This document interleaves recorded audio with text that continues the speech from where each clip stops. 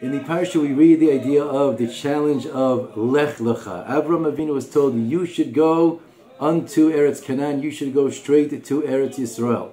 An amazing, amazing, amazing challenge. Rashi is already one of the early commentaries who notes that there's an additional word in the pasuk that seems a little bit odd. Lech Lecha. Really, in Hebrew, we should have told Avraham Avinu, Lech, go. I want you to go. Lech, you go to Eretz Canaan. What's Lech Lecha? You should go. The idea is already captured in the word Lech alone. So Rashi has his explanation, but perhaps we can offer something that's very, very relevant to all of us as individuals today in our times. We know there's a fascinating idea that if we note at the end of last week's parasha, Parashat Noach, Avraham really essentially was already traveling to Eretz Yisrael. He was on the journey already. It started before. What was unique about this challenge of Lech Lecha, go unto Eretz Yisrael?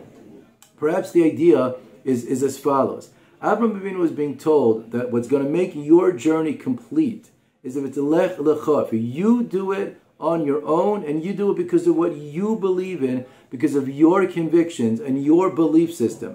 Don't go with the crowd. Don't follow along what everyone else is doing. But Lech Lecha, you as an individual are tasked with the mission to know that you have to follow what you believe in strongly, what you know is to be true, where you yourself as an individual can rise to your challenge and your occasion and make yourself great.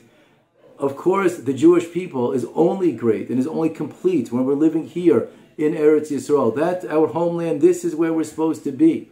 But Avraham Avinu taught us a very, very important lesson. We come to Israel, we come at Aliyah, we come to live here in Eretz Yisrael for one simple reason, not because it's the fad, and not because that's what people do, that's not because that's the in thing, my community, my society.